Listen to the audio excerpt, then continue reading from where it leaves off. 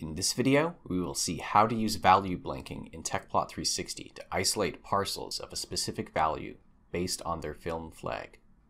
The film flag is an integer with values from 0 to 5, which represent the different parcel properties. Shown here are the meanings for each film flag integer value.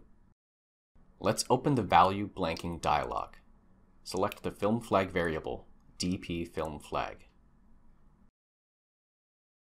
We will first look at parcels that are in the wall film only.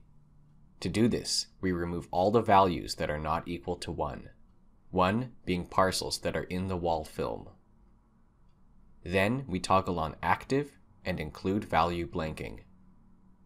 Now we see only the parcels that are in the wall film. Next, we want to look at only the rebounded particles, which have a film flag value of 2. We can do this by simply changing the value in the value blanking dialog to 2.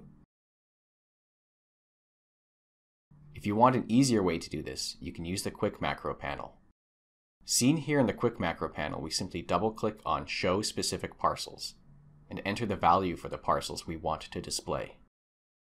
This quick macro has a nice prompt to allow you to specify what you want to see and will adjust the value blanking settings for you.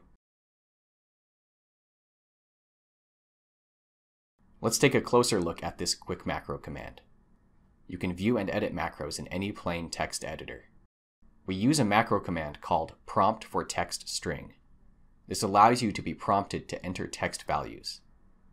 0 for parcels not in a wall film, 1 for in a wall film, and so on. Below this are the constraints that we've set up, which you saw earlier in the value blanking dialog. And that is how you can easily isolate particles based on the film flag. Thank you for watching.